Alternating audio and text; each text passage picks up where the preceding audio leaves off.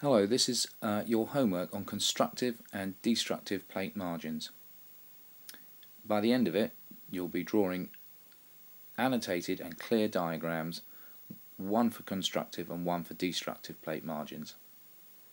First of all though, if you think back to your last week's homework, which is based around convection currents and learning some of the key words, and you can see the diagram here showing the inner core and outer core, and you can show the mantle, and it shows the plate around the outside as well.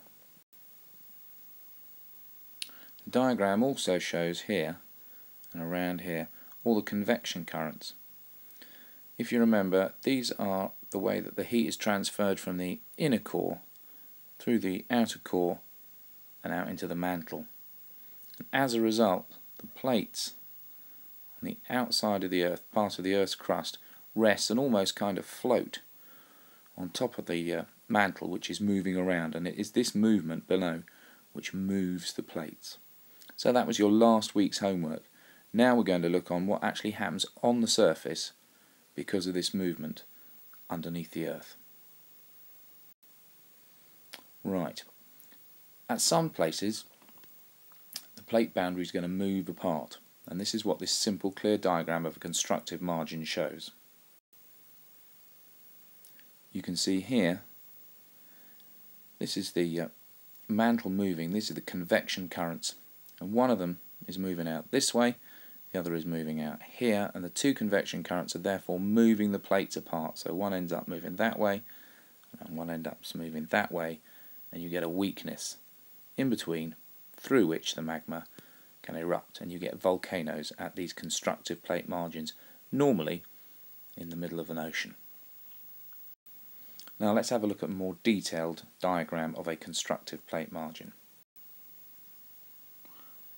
Okay, here's another diagram of a constructive plate margin, obviously a lot more detailed this time, and it contains not just the detail, but the order or the sequence of the events and the processes that happen at such a plate margin. It's the order, and it's the processes, and it's the way the processes are linked to the type of earthquakes and volcanoes and land features here that is really key, that you will need to know to get a good grade. So I'll just repeat that. So you need to know the detailed processes that go on at a plate margin, but also the order in which they happen and how these processes create and affect the landforms at this plate margin. Let me explain. So as you can see written in the photo, constructive plate margin, it's a boundary between two plates that are moving apart, and they're moving apart because of the convection currents that are happening underneath the Earth's surface. You can see them marked there with the two red arrows at the bottom of the diagram. Now as these plates move apart, they move apart very slowly, probably about 5 centimeters or so a year. The two plates here are moving apart, which roughly speaking is the speed that your fingernails would grow at. So it is continual, but it is slow. Now when they move apart, the magma is able to rise slowly to the surface up from the mantle. The magma will erupt to the surface of the Earth. This is also often accompanied by small earthquakes. Both the earthquakes are small and the volcanic eruptions not violent, simply because there's not much pressure builds up here. Because the plates are moving apart, there's not much tension or squeezing or pressure builds up, so the volcanic earthquakes are normally not violent, and the earthquakes are normally quite mild. Now when the magma reaches the surface, it cools and solidifies, firstly obviously on the seabed, and it forms new crust or new rock. This is why in fact these plate margins are called constructive, because they are constructing, they are building new plates, new surface on the Earth, so they are called constructive. Now with the new crust being formed at this margin, this will build up over time, and eventually, if there are enough volcanic eruptions, or if there's a slightly stronger one, this can form islands A lot of Iceland is formed by this, and famously in the 1960s there was an island called Surtsey, which almost appeared to rise up from under the sea, almost as if by magic. So eventually the new rock builds up to form a volcano. Constructive boundaries, as I've said, are normally found under the sea, and this example here is called the Mid-Atlantic Ridge. And you can trace on an atlas a chain of underwater volcanoes which have formed along this plate boundary. What you need to know is the sequence as well. So the plates move away from each other. You need to talk before that in an exam about the convection currents causing these plates to move away. Then the magma rises up from beneath the ground. It'll erupt, it'll form new surface, new land, it'll construct new land around the plate margin on the seabed, and eventually, once this has cooled over time, it'll build up and build up, possibly then making a mountain which will break through the surface of the sea and form a new island. Accompanied with this, you can also get minor earthquakes as well. So this is the description of the task, which I've already mentioned in the previous slides. You need to draw an annotated diagram of a constructive plate margin. An annotation is not just descriptive labels, it's also explaining the diagram and making it clearer. You don't need to make it clever and 3D, you can keep it simple if you wish, but it needs nevertheless to be able to clearly show the main processes and the order they occur in. You should also show how these processes create the landforms and the characteristics of the constructive plate margin. So how do the processes and the changes that happen within the Earth actually create what is there? And you'll be able to make those links to be able to get high grade material that you can revise from to get a high grade in the exam. Now this is the second part of the homework. It's just the same part repeated for destructive rather than constructive plate margins, and again you're going to draw an annotated diagram showing the sequence, the main features, and how the processes and the sequence of the processes creates the main features and the characteristics of a destructive plate margin. Now here we have a very simple diagram, like we started the last one with a simple diagram of a destructive plate margin.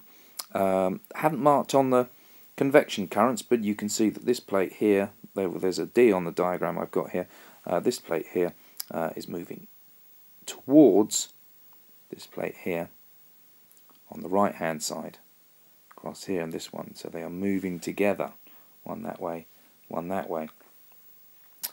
And although this is a simple one, you can already see some of the main differences. They're moving together, one of them is being forced down underneath the other, and we're going to look at all of that in a slightly more detailed diagram on the next slide.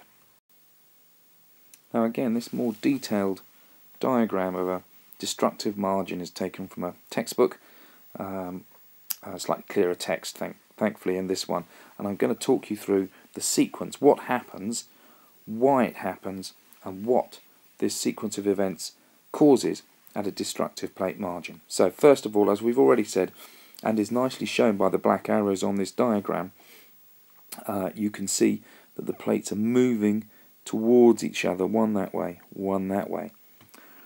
Now, there's land involved this time already, because one of the plates is a continental crust that you looked at in your last homework, the continental crust. The other is an oceanic crust. Can't see that very clearly on the picture, but it says oceanic crust. Now the oceanic crust, if you remember, has different characteristics than the continental one. And the key characteristic, the difference here between the two, is that the oceanic crust is of denser material. It is heavier. It will weigh more per square kilometre, cubic kilometre, cubic metre. It weighs more. Therefore, when the two meet here, it is the oceanic crust which is forced down into the surface and is destroyed. And therefore that's why it's called a destructive plate margin. That's why the Earth doesn't expand, because of constructive plate margins, because other parts of the Earth's surface, parts of the surface are being destroyed. Now, two plates move towards each other. The heavier plate is forced down, the continental plate is forced down. This causes a lot of friction here, and this area is called the subduction zone. Now that's not actually mentioned on this diagram, the subduction zone, which is SUB DUCTION, subduction. It literally means to be led under, sub meaning under, like as in submarine. So this is forced down, and the plate is forced down, and it is melted. There's a huge amount of heat and friction and pressure, which means that the original plate is melted and becomes a supply of magma. Now, not only is there an extra supply of magma here, which might help create volcanic eruptions, but because of the pressure of the two plates moving together, this creates a lot of pressure, and the build-up of pressure means a huge amount of earthquakes, sometimes very severe earthquakes, and when these volcanoes erupt, they erupt a lot more violently, as it says here in box 6. Okay, so you get volcanoes, you get earthquakes, but the earthquakes are more severe, the volcanoes are much more violent. The second part of this homework, task 2, is to draw an annotated diagram of a destructive plate margin. I've simply copied and pasted the instructions across from the previous slide, so it's exactly the same thing, but except for a different margin. Again, you need to draw a diagram. It doesn't have to be 3D, doesn't have to be too clever, but it does have to be really clearly annotated. So you get the sequence of the processes, you get all the processes and how they create and affect the features and the characteristics of a destructive plate margin. And if you can particularly pick out the subduction zone, the difference between the continental and the oceanic plates, and how the oceanic one is heavier, and that's a key point, and also the other key thing about the destructive plate margin is the pressure involved, and how that creates more violent earthquakes, and more destructive earthquakes and violent earthquakes, and more violent eruptions from the volcanoes.